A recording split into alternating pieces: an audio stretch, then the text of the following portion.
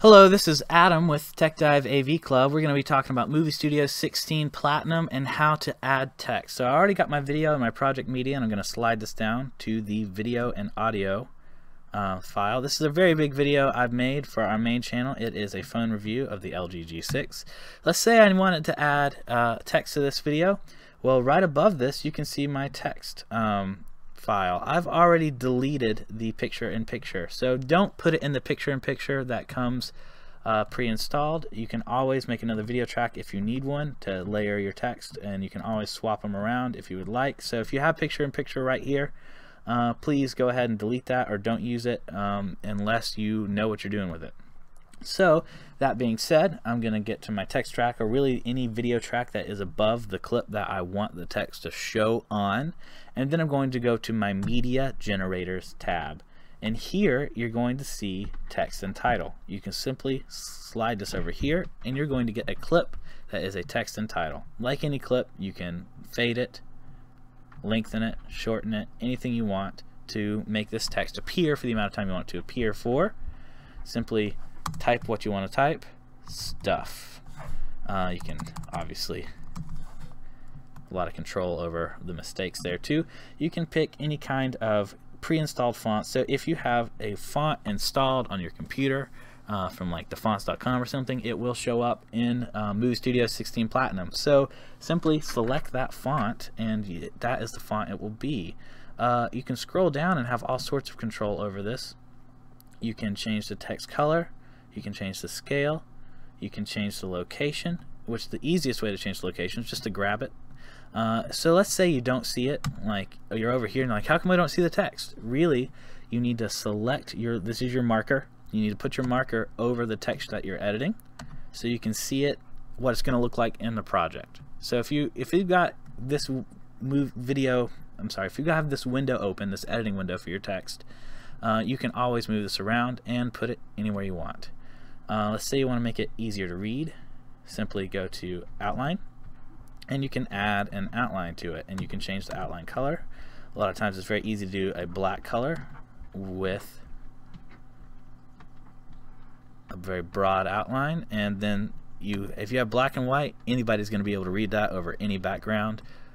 You can also add a drop shadow as well, and with very cool thing about Vegas, you got to select it there. Now it has a drop shadow, which you'll easier see over the wider background here.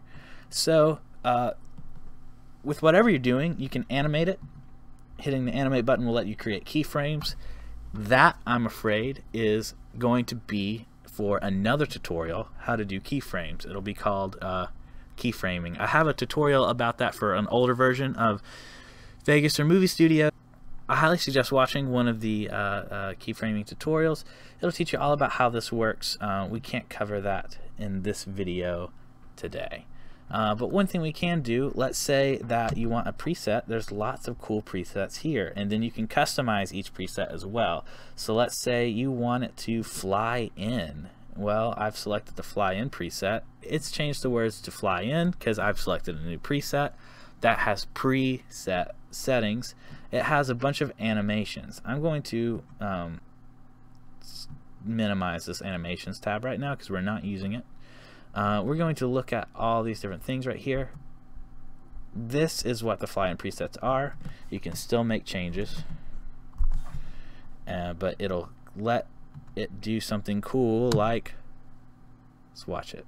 I'm sorry, I'm on my laptop, and my laptop's not as powerful as my desktop, so I have to sometimes decompose the footage for it to move fast. So right now, here, let's watch that again so you can see it right.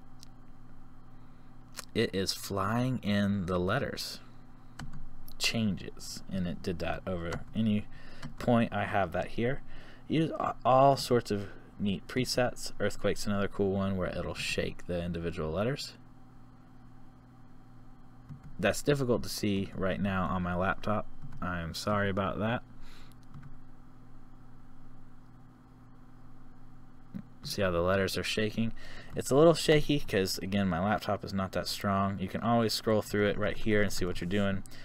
if you're having this problem on your computer, if your computer's not that good, like this laptop, not that great for video editing. It's all right for video editing, but it is not the most ideal for video editing.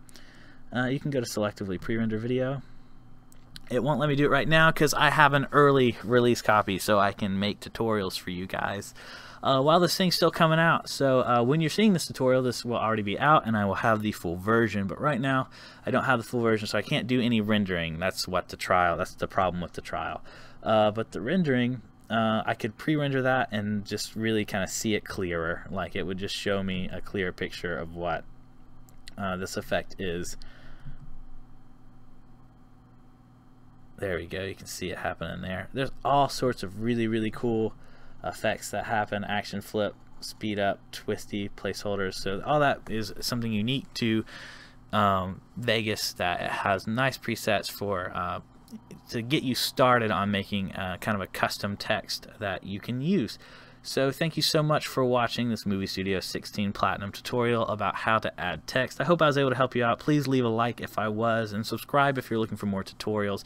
We have all sorts of Vegas Pro and Movie Studios tutorials, and hopefully more camera tutorials and green screening tutorials and stuff like that coming out all the time. Thank you so much for watching. Check out our website if you're interested in Tech Dive as a whole and what we do and what we're up to. And we will see you next time.